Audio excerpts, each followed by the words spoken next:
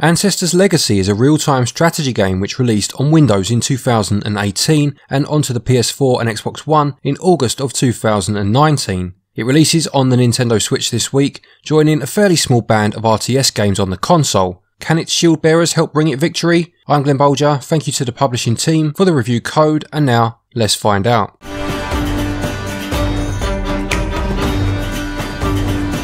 Ancestors Legacy is set in the Middle Ages, and its campaign mode focuses on 4 factions: the Vikings, Anglo-Saxons, German and the Slav. The stages in the game are inspired or influenced by real historical events according to the advertising campaign, although I think it would be fair to insert the word loosely into that sentence.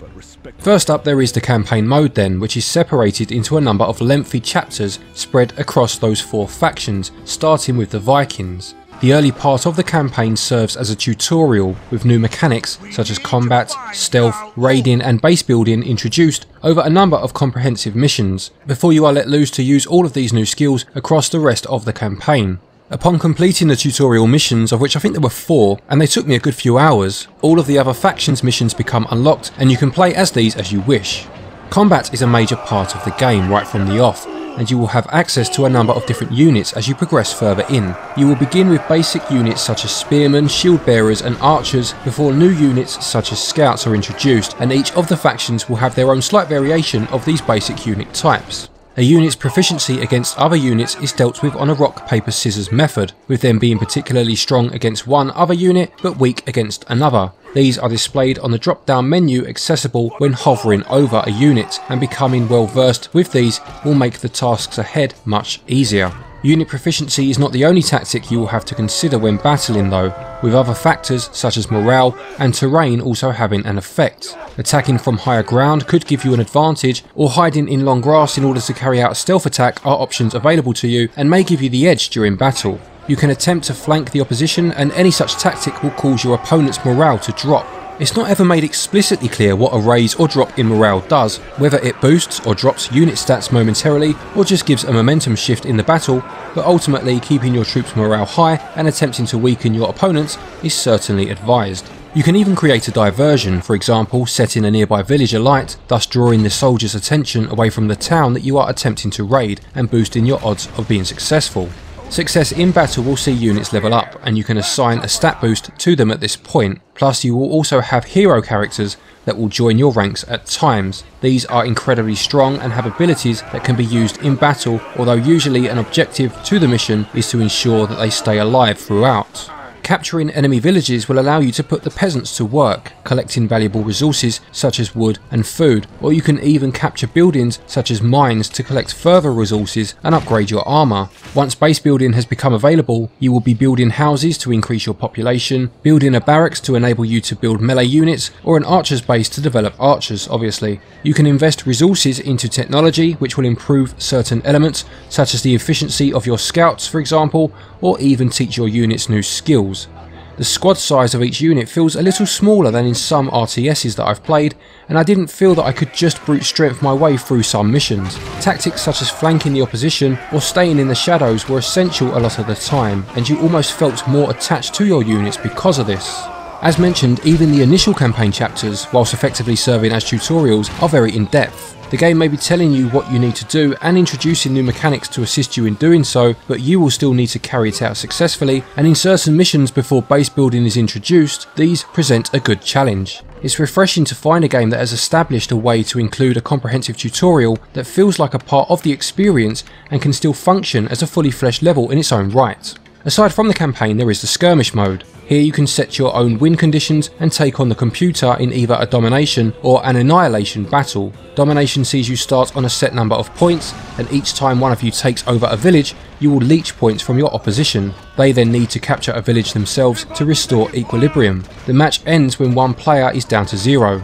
Annihilation is a classic match where you must capture all of your opponent's key buildings to win. You can select from a few difficulty levels for the AI, and this will be where some people spend a huge amount of time, using everything they have learned in the campaign mode and putting it to practice here. It's not all perfect though. There were times where I went up against what looked like a very similar unit type, only to be completely obliterated, when all logic and tactical implementation dictated it should have been a closely fought battle, or a couple of times where I felt I had stayed out of my enemy's field of vision, only for them to attack me anyway. I also had a couple of instances of not being able to progress due to glitches. Once when destroying a building which should have triggered the end of the level only for nothing to happen, and the other where my army could not enter an enemy camp as an enemy was stuck in the entrance blocking my path. The game does auto save at certain points and you can save your game manually at any time. Thankfully on both of these occasions the game had just auto saved, and reloading that save did fix the issue, but I would advise saving often just in case. Another disappointment is the lack of any sort of multiplayer.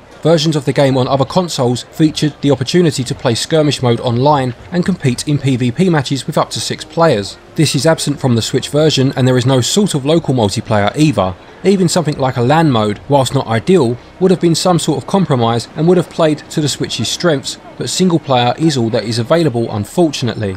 In terms of the controls, an area which console versions of real-time strategy games have always suffered in over the years, Ancestors Legacy does a very admirable job of making things as accessible to the player as possible. To select a unit, you can hover over the desired one and press Y, or you can tap Y twice to highlight all units at once. As well as this, you can cycle through available units individually with the L and R buttons, and pressing X will automatically find your selected unit should you have scrolled away from them for whatever reason. Once you have your selected unit, you can access their skills and moveset either by holding down ZR to bring up a radial wheel with all available actions presented to you, or you can hold down L or R, which will have these moves split between them, allowing you to then press one of the face buttons to perform the designated action. For example, holding down L and pressing X will see your unit set up a healing camp, whereas holding down R and pressing X will have that unit retreat from battle. Clicking on a building within your base works in a similar way, with you being able to hold down ZR to bring up the command wheel relevant to that building's function. So the barracks command wheel will display all of the available units that you can recruit. You can also call up a radial wheel at any time and select to manage your villages, meaning that you do not have to constantly return to base in order to keep things ticking over. You can even set a waypoint where all newly recruited units will meet you. These are very nice touches. The camera is fixed in place and therefore cannot be rotated, although you can zoom in and out when required by moving the right stick up and down. One minor niggle I had with the camera was I felt it needed to have the option to zoom out just a little bit further. The zoom in was great and allowed you to see what was happening in the heat of battle, but sometimes you just felt a bit claustrophobic, and I would have liked to have been able to get a better view of the full surroundings.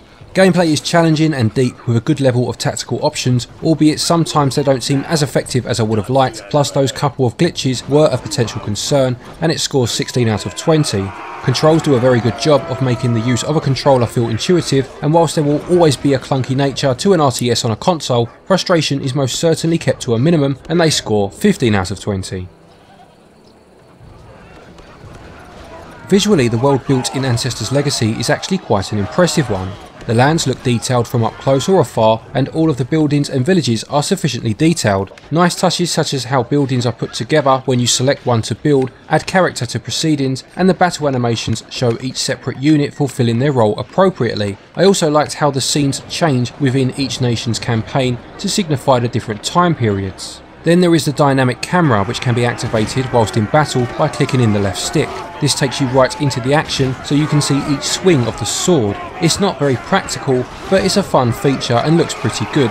There were some oddities, such as walking animations of characters when the camera is zoomed out, and there is some noticeable popping of environmental features when scanning the lands at times, but on the whole, the scene is set well. I did though witness a couple of strange glitches, such as these levitating enemies, which didn't affect the gameplay but were disappointing nonetheless. Plus the screen can get quite cluttered with all of the text boxes that are presented to you, especially in the tutorial stages. In handheld mode, things still hold up very well. The text is of a decent size and there isn't the blurriness that you can find in some games whilst playing undocked. Audio is loud, bombastic and foreboding as it should be, and it really helped to immerse you in the gameplay. Background noise includes the sound from the mills, animals on the farm, and even hearing sermons being read in the churches, but it's all done in quite a clever and subtle way. Sometimes though you would hear sounds that weren't relevant to what you were seeing on the screen, and at these times it was a bit of an immersion breaker. Other negatives include hearing the same one-liners from your units a bit too often, especially if you are repeating an action such as travelling stealthily from one area of long grass to another, and some of the voice acting is a bit wooden in places, but on the whole a good job is done of setting the scene and enhancing the atmosphere.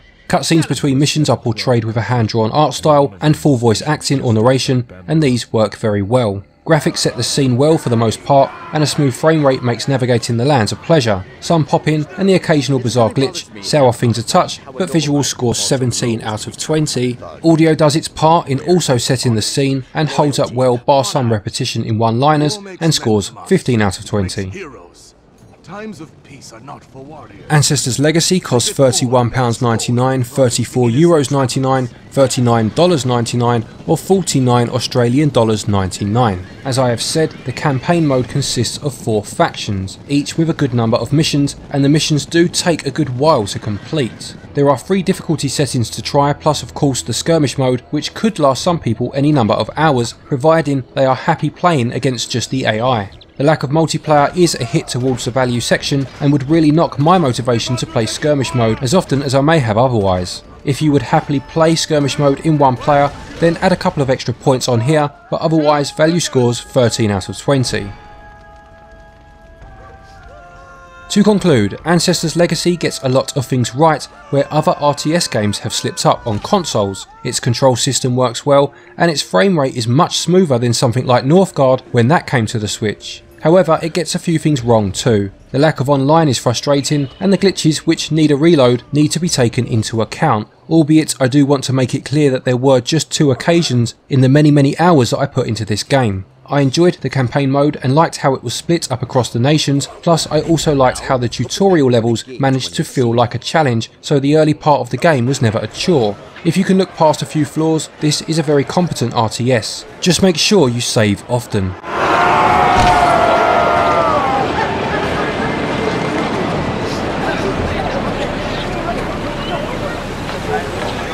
Ancestors Legacy gets a SwitchUp score of 76%. Thank you as always everybody for watching. I hope you enjoyed that review. Please do remember to leave a like if you did. A big thank you to our Patreons as always for your continued support, and to each and every one of you for watching our videos. Take care, stay safe, and until next time, happy gaming. Attacking us! They must have some more units nearby.